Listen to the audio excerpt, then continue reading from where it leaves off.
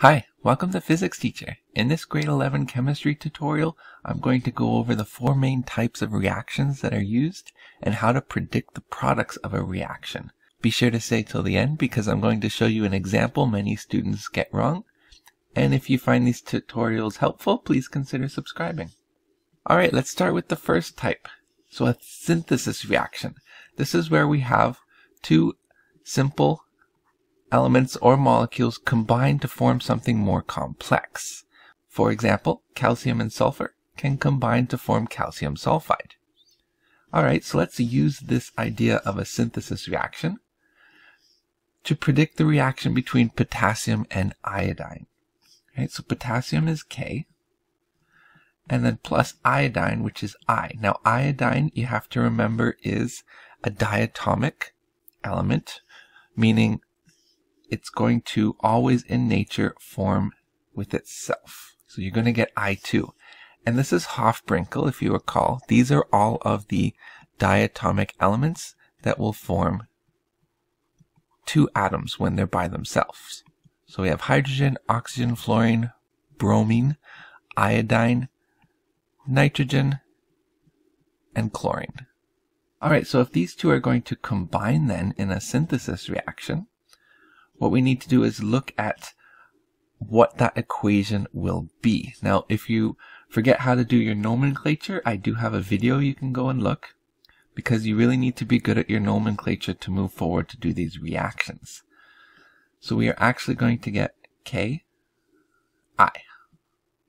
And we get that because that's an ionic compound, where K is a positive 1 charge and iodine is a negative 1 charge. So we only need one of each.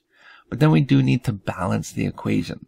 So we start looking at I. So we have two I's here and only one here. So we're going to need a 2 out in front. Never add a subscript when you're balancing equation because that changes the compound. Only put in your coefficients.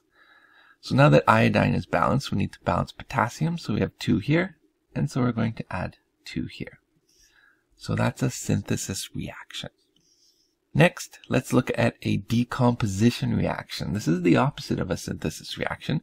If we start with something complex and it splits into simpler elements, then that is what we call a decomposition reaction. So for example, here I have ammonium chloride, and it's going to split into ammonia and hydrogen chloride. So let's use this to solve the following example. So water is electrolyzed.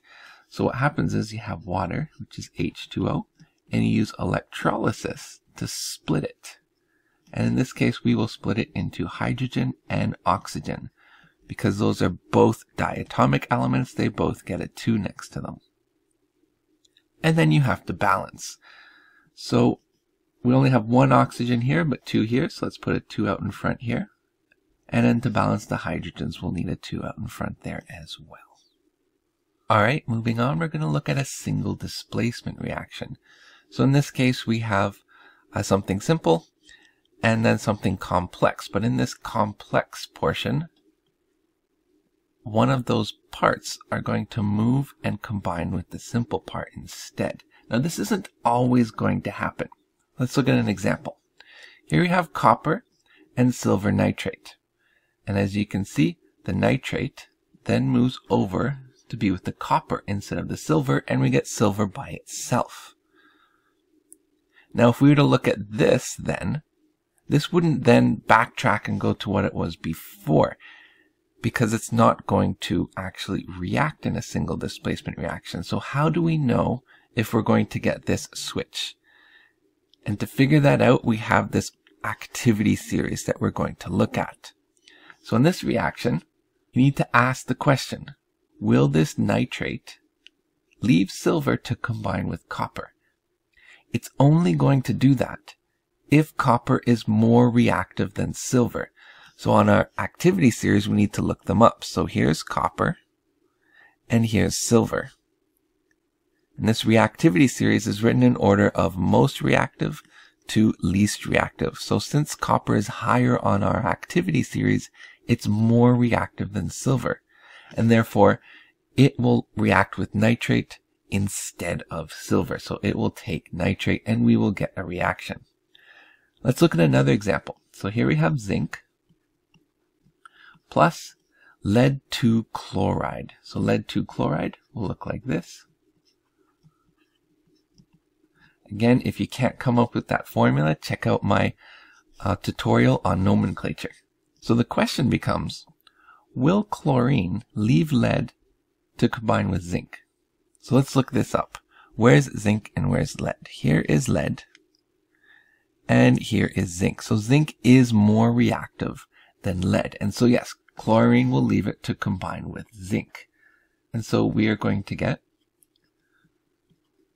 zinc chloride plus lead. And then you would have to balance it, but in this case, it's already nicely balanced. Finally, let's move on to our double displacement reactions. So just like single displacement, but it's going to happen in both ways, like so. So here's our example. Here we have lead nitrate and potassium iodide. And you see the iodine moves to combine with the lead to give us lead iodide. And the nitrate moves to combine with the potassium. So we have potassium nitrate. Now this only happens if both your reactants are in an aqueous solution. So everything is split up into its ions.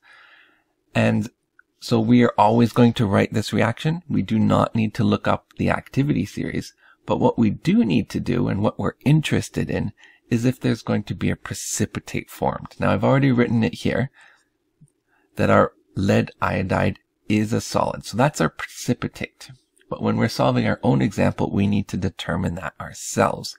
And to determine that, we're going to look at our solubility table.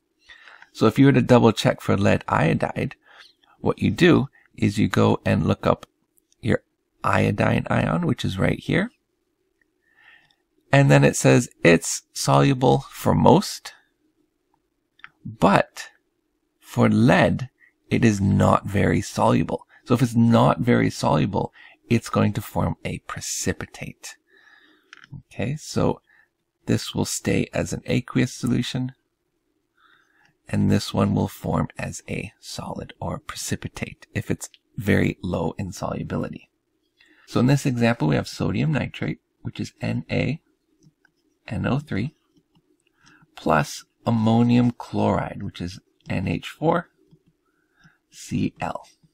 And those will both need to be in an aqueous solution. And then what we need to do is perform our double reaction. So we're going to have nitrate come over and combine with ammonium to give us ammonium nitrate.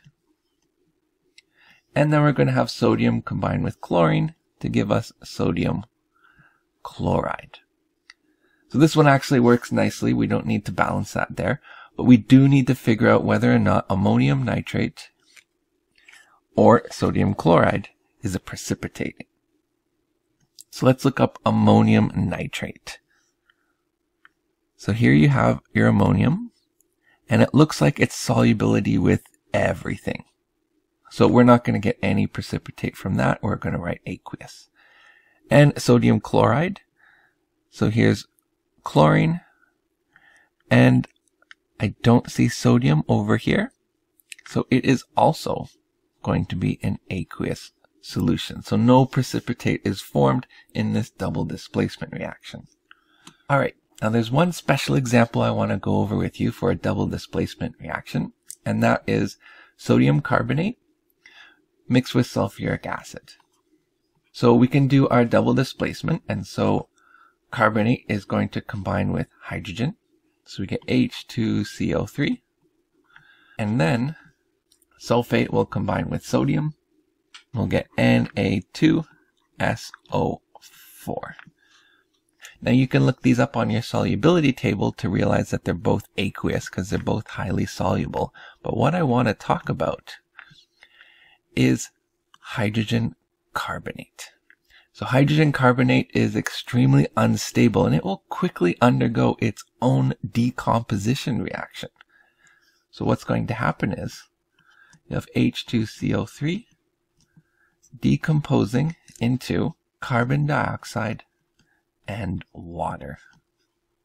So that's a good one to remember, that hydrogen carbonate will quickly decompose because it's very unstable. So we have our aqueous becoming a gas and a liquid. Now I also said at the end of this video I'm going to give you one that many students make a mistake on, and that is this one. So when you take a metal and mix it with water, a lot of students say, well, this is a single displacement reaction. Oxygen's going to come with the calcium, but that's incorrect. Now it is a single displacement reaction, but what I want you to think of water, instead of H2O, I want you to think of water as a mix between a hydrogen ion and a hydroxide ion.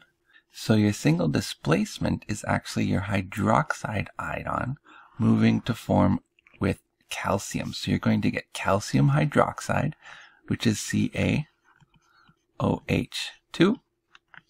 which is lime water, plus our hydrogen. Remember, it's a diatomic, so you get 2 of those hydrogens. And then you're going to have to balance that. So 2 hydroxides with only 1 here. We're going to put a 2.